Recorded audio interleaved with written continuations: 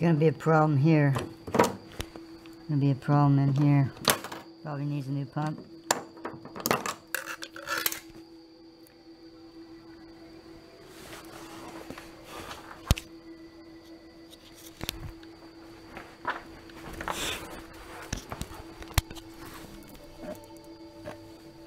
Looks like a Kenmore water pump to me.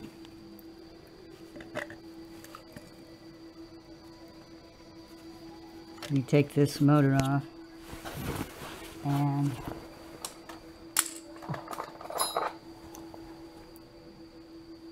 see what the impeller looks like.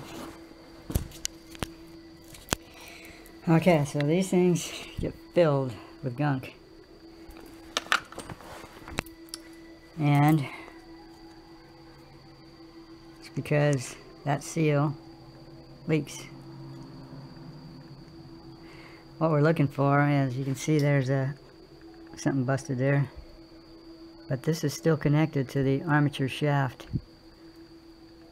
but it's definitely seen better days. Definitely should be replaced. But the main thing is that the impeller is connected to the armature shaft. There'll be a little bit of slop, but as long as it grabs at some point halfway,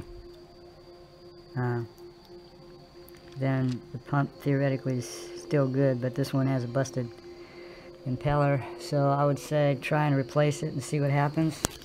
Okay, so here might be a temporary fix. So what I've got is some sort of hard plastic, and I've cut it to fill in the broken gap there.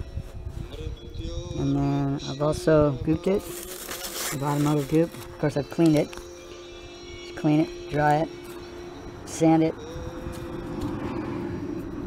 goop it, conform the plastic to fit the impeller blade,